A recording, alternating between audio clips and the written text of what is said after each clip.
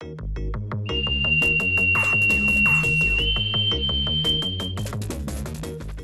morning.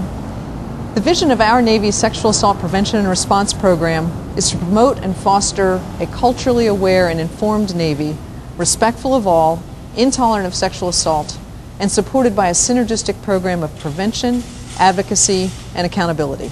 Unfortunately, this culture of respect isn't always realized. I'm HM2 Wallace, one of your victim advocates at NMCSD. My role is to support victims of sexual assault. I'm a trusted source you can turn to, talk to, and lean on for support. I provide information on your available options and resources. If you have been sexually assaulted, please seek assistance. The sooner the better. Contact the SAFE helpline at 877-995-5247 or safehelpline.org. Doing so will activate our SAPR team and get you connected with HM2 Wallace or another victim advocate.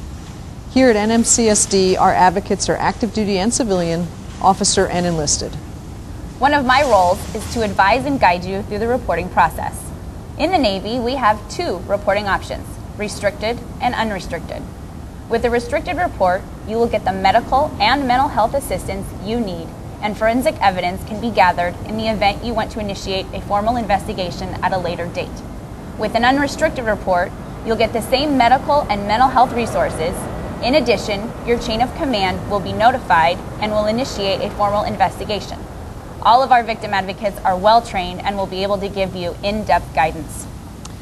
Part of our jobs as leaders at all levels is to provide a safe environment for our staff. Be the leader with the courage to confront, report, or divert unprofessional behavior that leads to sexual assaults. Don't stand for behavior that violates our core values. I can't emphasize enough the importance of stepping up and speaking out.